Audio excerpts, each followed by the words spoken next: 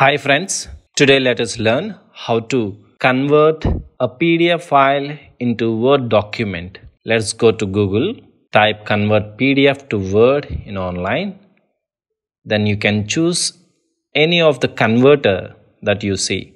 Just open it and it will ask to select PDF file which is in your computer.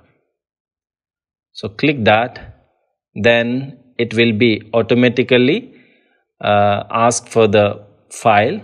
You select it. After selecting, you click on convert PDF. Then it will be converted into Word document. It will take few seconds to convert.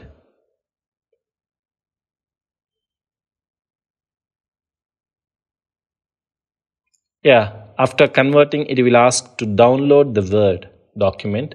Click on that. Then you will see below the file is being downloaded. That's how you have to convert the PDF file into Word document. If you like my videos, for more updates, click subscribe, like, share and comment.